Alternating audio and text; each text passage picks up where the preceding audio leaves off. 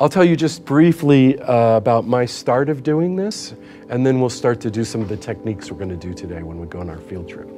I was working at my family's flower shop, and this was 1997, and I got a grant to work at a local adult day program to use poetry with them, and this was people living with memory loss or dementia. And so I hit on the idea of using classic poems that the people might have learned as kids.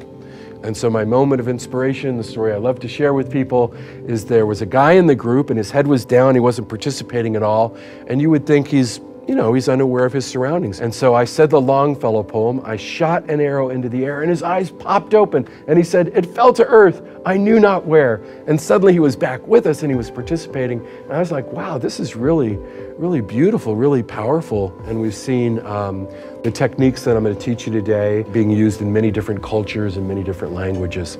And we've had success. So I'm super excited to be here with you today. So our main technique that we use is call and response. A poet says a line of poetry and has the group say the line back to them in unison. And so when we're working with elders that may be experiencing memory loss, it's a very powerful way to connect with them. We're going to recite a poem, and after each line, you guys are going to repeat it. I wandered lonely as a cloud. I wandered lonely as a cloud. And I know part of this is personality and being comfortable, but the more we give out to the neighbors when we go visit them, the more they'll give back to us. Keep smiling, and smile. Oh, you got a great, hasn't got a great smile? Thank you. He's got an amazing smile. Very good, and to Oliver, very good. How do we want to present this poem? Come up with a little bit of strategies. Maybe it has singing in it, maybe it has movement, I don't know, we're gonna find out. There was an old man with a beard. There was an old man with a beard. Who said, it is just as I feared. Who said, it's just as I feared. Can we add something to it? Of course. All right, what's the emotional tone of the poem? What do you think? It's like soothing. Soothing, okay. So you have to say it with a soothing voice. Whatever that means to you, make your voice soothing. Just add a little bit of soothing emotion. Hope is the thing with feathers. Hope is the thing with feathers. Yeah, but sing the next one. All right. Let the rain sing you a lullaby. Give him a round of applause. That was very beautiful and very lovely. We'll just briefly go over the other techniques that we'll experience today as well. So the second technique is to have discussions around the poems. So that's just, we'll just talk about them, ask any kind of question. Now, number 3 is to use a prop, something the person can hold, smell, touch, taste, something to stimulate the senses. And what we're going to do today is use feathers. And we'll just ask if they would like to feel it on the back of their hand or even on their cheek. And the idea is just to stimulate their senses outside of saying the poems. Now, the fourth technique, and that we're going to use a lot today, is to create a poem together. And so we're going to do that by asking open-ended questions around the theme. And our theme, even though not all of our poems that we've practiced today have bird themes, but we use birds. Then we'd get parakeets. Yes. I like to fly out in the ocean. In the ocean. And you're going to compare it to something blue as the sky. What a pretty day This is. this is. Sort of culminating part of the session will be, we will perform the newly created poem that the group creates.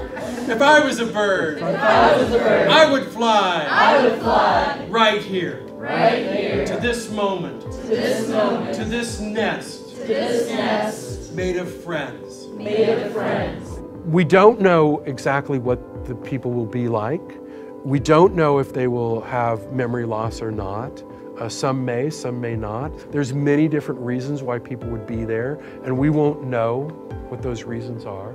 So the whole lesson is designed to accommodate and get everyone to participate on some level, but at the level that they are able to. So the touch therapy is primarily, we ask the people if we can hold their hands, and we move their hand to the rhythm of the poem.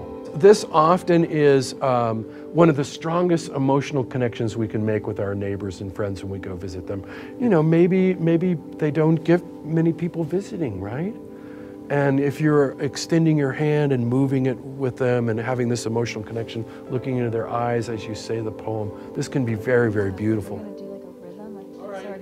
Can we step outside of our traditional, normal, human ways of connecting with people and talking with them? And for a moment, can we sing a song? Or can we hold their hand and move with them and have this connection with them? And that's at the core of this work. So I'm going to say a line of the poetry and you repeat after me as a group, and that way we can all perform the poem together. I carry your heart. I carry your heart. I carry it in my heart. I carry it in my heart. I'm never without it. I'm never without it. Anywhere I go, you go. Anywhere I go, you go. I fear no fate. I fear no fate. For beautiful, For beautiful, you are my fate. you are my fate. I want no world. I want no world. For lovely, For lovely, you are my world. you are my world. Root of the root, bud of the bud, Bud of the bud, tree of the tree, tree of the tree, of a sky called life, of a sky called light, that grows higher that grows higher and higher and higher than soul can reach than soul can reach, or mind can hope. or mind can hope. And this is the wonder And this is the wonder that keeps the stars apart. that keeps the stars apart. I carry your heart. I carry your heart. I carry it in my heart.